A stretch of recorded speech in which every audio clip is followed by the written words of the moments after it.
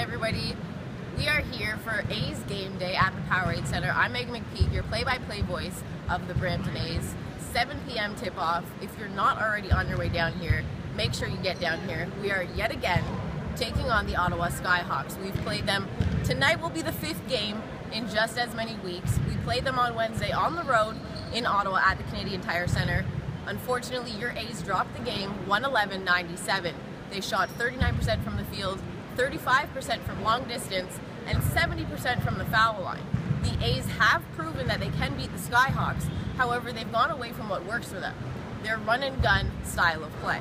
The advantage the A's have, though, is the fact that bigs like Cavell Johnson, Kevin Francis, and Flynn Whitfield can all run the floor and can outrun the bigs of the SkyHawks.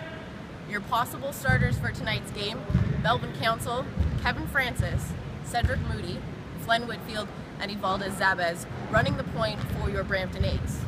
On the other side of things for Ottawa, Ryan Anderson, who is second in the league at three-point shooting, making 49 on the season, sitting at 3 per game. Terrell Baines, Jermaine Johnson, Justin Tubbs, and Jerice Crouch.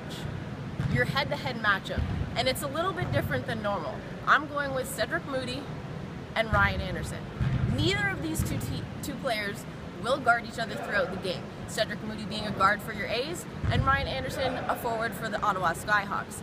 The reason I like this matchup, like I said, Ryan Anderson is second in the league in 3 points made, total and per game. Cedric Moody is 1 behind him at 45, sitting in 3rd place, and 2 per game. I like that matchup because it is exciting, it's a 3-point shootout, and it's definitely going to play into the part of tonight's game.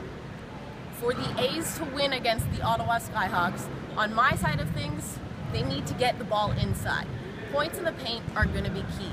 If the A's can get it down low or get guard penetration, it's going to be a completely different game.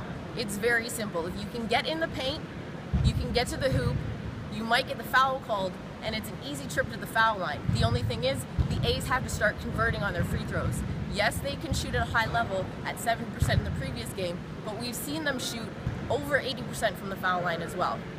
Hope to see you tonight. If you can't get down here, you can catch it at bramptonays.ca.